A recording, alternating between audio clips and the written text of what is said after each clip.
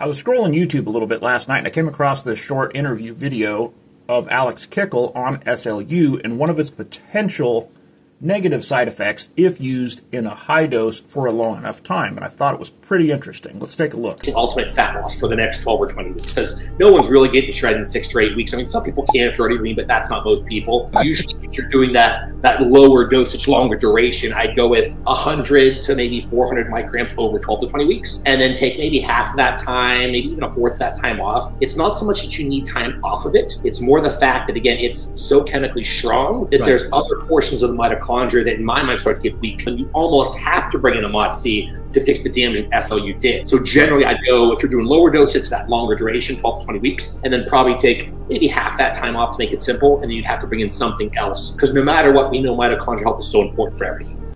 So the question is he right or is he wrong? Well, I think he's probably right.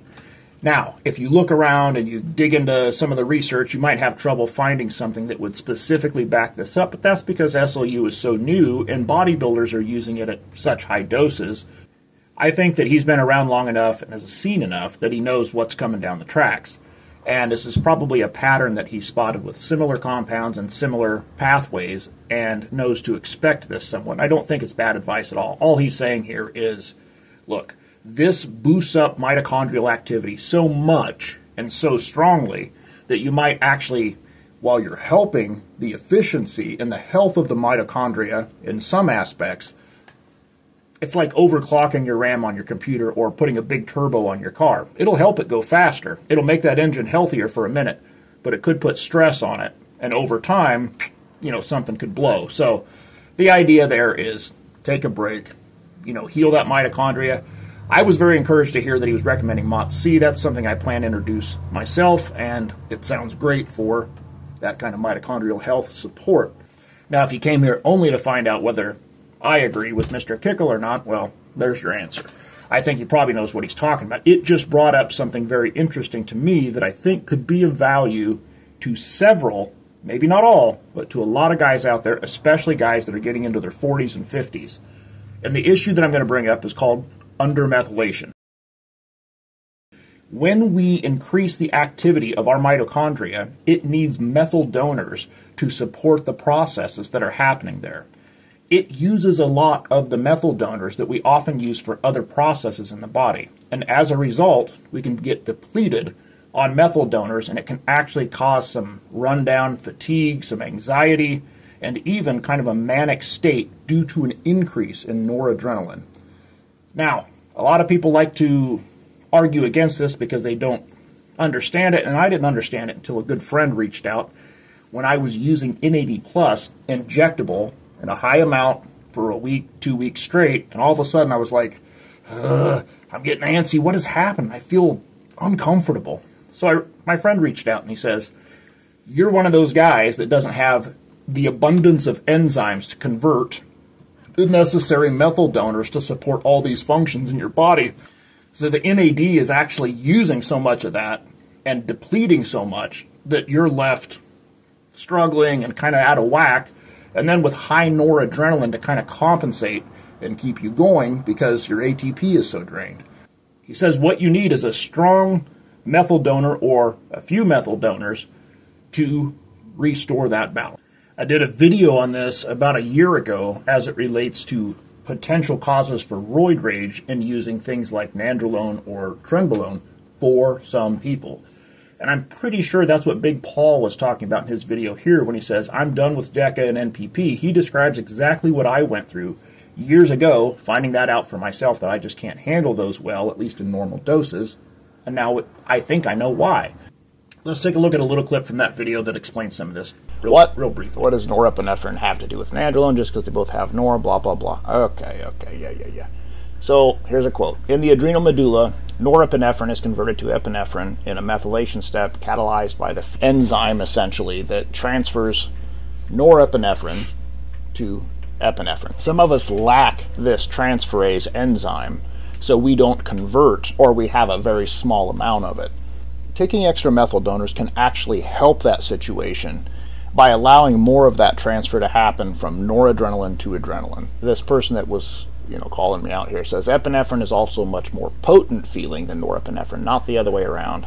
So for part 2, norepinephrine can lead to euphoria, very happy feelings, but are also linked to panic attacks, elevated blood pressure, and hyperactivity. And the hyperactivity that it describes in that scenario is exactly what I was going through last night. And my muscles had flattened out. I was probably burning up a lot of the glycogen in my muscles, and the noradrenaline was too high. It's a good little summation here. Can you explain why, when I inject NAD plus for a week, and I'll get into SLU in just a moment, I would start to run into problems with under-methylation? Your observation that daily NAD plus injections can lead to under-methylation over time is consistent with how the body processes NAD at high levels. The link to enzymes like COMT, let's say, which methylates noradrenaline, is a key part of this mechanism. The methyl sink caused by NNMT. The primary driver of NAD plus induced under-methylation is the enzyme nicotinamide N-methyltransferase. So that methyltransferase is the enzyme I was talking about that some of us do not produce enough of. And when that happens, we end up with high noradrenaline levels, which, as that one guy was saying in the comments, that makes you feel good, that doesn't make you feel bad. Based on what? The basic information there is talking about hyperactivity, anxiety. No, I don't want to feel that. I'd rather just feel like get up to go, regular adrenaline, not noradrenaline. The methyltransferase enzyme is responsible for breaking down the catecholamine neurotransmitters, including noradrenaline, dopamine, and epinephrine. So it's not just that we have more noradrenaline, we have more noradrenaline, dopamine, epinephrine. So epinephrine is adrenaline. Noradrenaline is norepinephrine. So it's all kind of the same thing. It's adrenaline. So what happens is we can't break those down. We can't metabolize them. So now we're just amped up, right? So what's the simple solution to something like this? Right off the bat, I have a pound of betaine anhydrous, which is trimethylglycine, that I keep on hand all the time. You've got about, I think it's a 1 gram scoop, 1.5 gram scoop. The recommended dose, the recommended normie dose is up to 3 grams per day. Now, if you're running a bunch of NAD or a bunch of SLU, or you're having trouble on DECA or something like that, you're going to want more than that. I take about 3 times that much when I'm doing something like I've been doing with this SLU, and I just remembered to start taking it last night, so there we are. As soon as I started taking this, and it could be a little bit of placebo, but those processes are happening at the brain level instantly. The results were obvious. After about 2 hours, my girlfriend says, "Hey, you really have calmed down," because I was almost manic. I'm kind of a nervous, anxious person anyway, so that's probably not too far away. But anything that can help kind of keep, that comfortable feeling, relaxed, and this is great for that. So a lot of people talk about glycine for improving sleep. Now this is trimethylglycine. It has aspects of glycine, but the trimethyl is the aspect that we're looking for here because there's lots of methyl donors. Can you explain to me how using SLU-PP-332 in high doses might lead to under-methylation over time based on its known mechanism as an estrogen-related receptor alpha agonist and the broader understanding of metabolic and epigenetic pathways? A theoretical basis exists for how high doses could lead to under-methylation over time. This is theoretical, but this is a complex biological process, and the following explanation is based on current scientific hypothesis and observations, not necessarily conclusions, and not, established facts, right? The link between SLU and under-methylation is not direct, but occurs via a series of cascading effects. It's a roundabout way, but it's still getting to the same place. It's a potent estrogen receptor alpha agonist, a transcription factor that regulates metabolism and mitochondrial function. By activating ERRA, estrogen receptor alpha, SLU mimics exercise at a cellular level. Step 2, this upregulates the expression of PGC1 alpha, a master regulator of mitochondrial biogenesis and energy metabolism. This leads to increased mitochondrial activity and fat oxidation.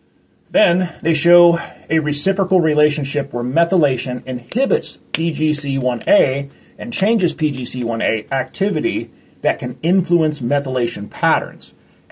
In high metabolic states, PGC1A is often upregulated, which could lead indirectly to changes in overall methylation. So, in other words, if you're already screwed up in your ability to methylate, this could complicate things a little bit. But the solution is very cheap. A pound of this is like 20 bucks, I think. Maybe not even that. And it lasts a really long time because you're only doing several grams a day.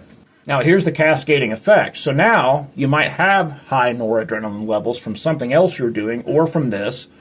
And now this is how high noradrenaline levels drain methyl groups. The exercise mimetic effect, by inducing a state of high metabolic demand, could also lead to an increase in sympathetic nervous system activity. That means, tension, neurotic, resulting in high circulating noradrenaline. There's all kinds of things that this can influence along these lines. So, if you're taking SLU and you're doing good at first because you're doing moderate to high doses, and you're like, wow, this is great. I'm fuller, I'm bigger, and I'm leaner. And then all of a sudden you start to be not as full. My skin dries out when this happens, when I'm under-methylating. And I kind of broke out a little bit. I guess the goon light doesn't show it, but thankfully. But when you start to see those symptoms and you're feeling fatigued and off and weird, even though you're on this thing that's supposed to be providing energy, you might have overdid it. And now you don't have enough methyl donors to keep the process going. So again, I don't sell this stuff. There wouldn't be any point to it. It's already available for cheap in bulk. So if you're one of these guys like me, or if you're just middle-aged or pushing that direction, and you want to fool around with NAD+, SLU, some kind of 19-NOR, you might find yourself having this come in handy. And funnily enough, a few other things can actually help along this process anecdotally. I like to put some creatine with this because it really tends to soak it right into the muscle too. Get it where we need it. Get more of those. I know that sounds funny, but my theory is that creatine, and again, I can't back this up, draws in water into the muscle, right? Well, if you've got circulating methyl donors while you're pulling in fluid, maybe you're getting a little more absorption out of it. So I combine it with creatine. Creatine supports the ATP process. That's less demand on, it's more support for the mitochondria. Win-win. So the basics, creatine, betaine anhydrous, good diet, and you should be back on track, in addition to maybe backing off the dose for a few days. So that's all I got for today. I hope you found some of this interesting, and I'll see you on the next one.